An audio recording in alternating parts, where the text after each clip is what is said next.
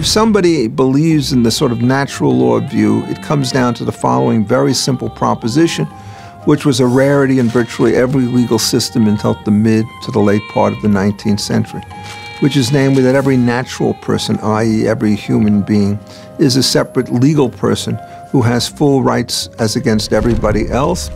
Any effort essentially to limit the ability of an individual to transact on himself had to be done under a guardianship type of arrangement, where the keynote was that the arrangement was put into place for the protection and benefit of an individual that lacked full capacity.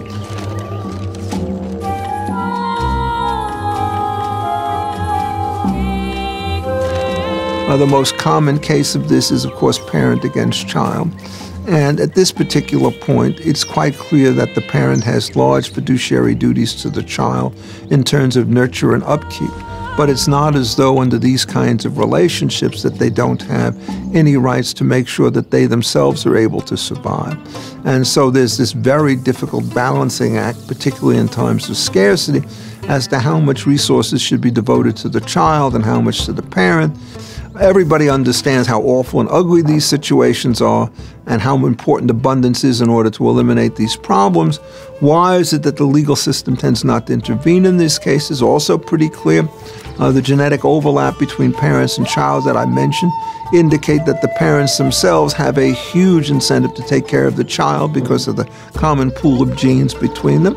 And the love between parents is essentially designed to secure cooperation in the protection of the child, so that generally speaking, it's very difficult for a legal system to intervene if what you're doing is you're making mistakes at the margin. So the review standard that's adopted virtually everywhere in one form or another is a standard of abuse or neglect. And abuse covers those cases where essentially you treat the child as a tool for the benefit of the parents. And neglect is a situation where even though you have the resources that might be able to care for a child, you choose to devote them to some other person. Cinderella gives you the key lesson on this. It's the wicked stepmother who's much more likely to be abusive than the natural parent.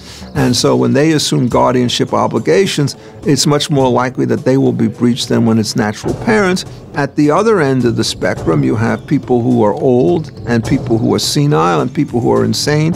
And again, you have to impose a guardianship relationship upon them. Sometimes it's not natural love and affection that guides this. It may be a more commercial relationship of some kind of an institution and so forth. The same basic principles start to apply, but here, in effect, you probably have to do more external monitoring because the natural bonds of love and affection are not necessarily there, and all modern legal systems try to develop some kind of relationship to handle these things. The social arrangements on guardianship and competence are important to everybody so long as old age and frailty of judgment turns out to be an issue. So when we start to say that every natural person has full and independent rights, it's always understood that the two ends of the guardianship arrangement are there.